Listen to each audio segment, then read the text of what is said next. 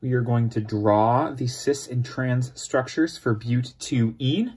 Cis and trans is about the way things are oriented around the rigid double bond.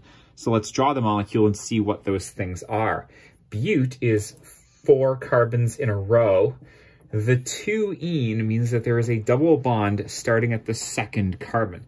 Carbon 1, carbon 2, there's your double bond to carbon 3.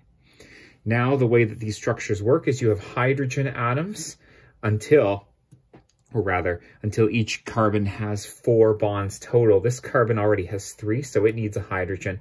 This carbon needs a hydrogen, and this one needs 3 others. Now, I've already drawn one of the structures by drawing it this way. I've put both of the hydrogens on the top side, or I mean the upper side of this double bond here, because those 2 hydrogens are on the same side of the double bond. You know, you slice the double bond this way.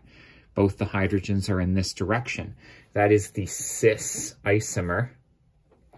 If I redraw the carbon chain, 1, 2, double bond to 3 to 4, and I fill out the hydrogens again, if I put 1 hydrogen on the top side and 1 on the bottom side, this is a different configuration.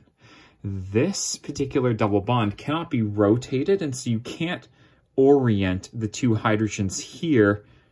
You can't crack it open and turn it so that hydrogen is on the top side instead of the bottom side.